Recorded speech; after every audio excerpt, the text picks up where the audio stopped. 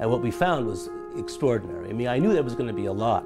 The sheer number of people who are going to be walking around with diabetes is so much greater because they'll have more years to have diabetes and more years to get complications now at a younger and younger age.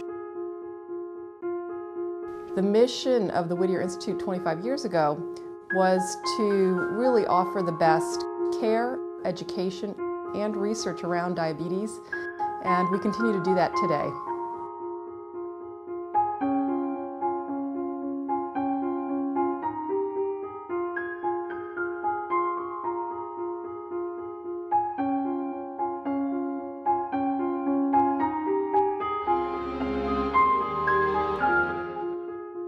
Two San Diego hospitals are ranked among the best in America in several specialty areas. Scripps Memorial in La Jolla ranked in 2 categories. The highest in endocrinology, they're number 20.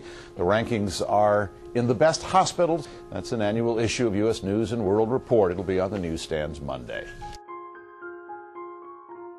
We developed Project Dulce to be able to teach self-management of diabetes and also case management using nurses. Working directly with their physicians really allows optimal care of diabetes. Diabetes is a disease that can lead to blindness, to amputation, and early death. It is 2 times more likely to strike Latinos than Caucasians. 21 million Americans have diabetes, but how many others have it and don't even know? With this little device here, you actually insert a little sensor just underneath the skin, and it wirelessly transmits your blood sugars every 5 minutes onto this little screen.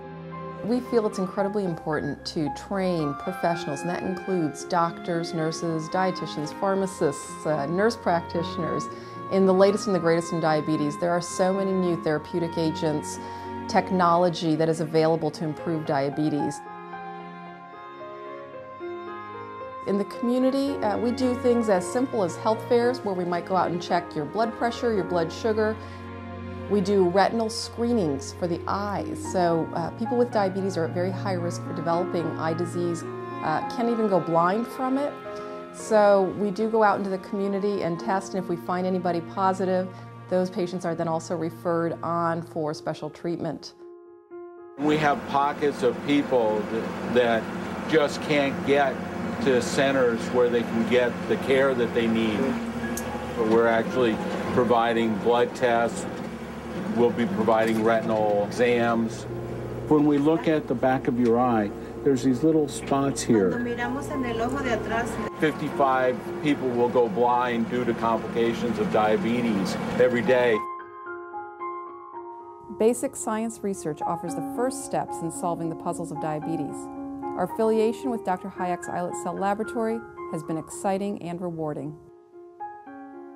We also offer clinical research programs. Only through clinical research can we really discover new ways to treat diabetes, new therapies, and by going out into the community, we allow patients to participate in these as well. And they help us, and we help them in the long run. I was moody all the time with my family. I couldn't work because I was sleeping most of the time. Ernesto's glucose levels soared over 500 until he got involved in the study with Januvia. Not only did his blood sugar levels drop dramatically, he lost weight. I feel that this is my second youth. This new weapon for controlling type 2 diabetes is just what the doctor ordered.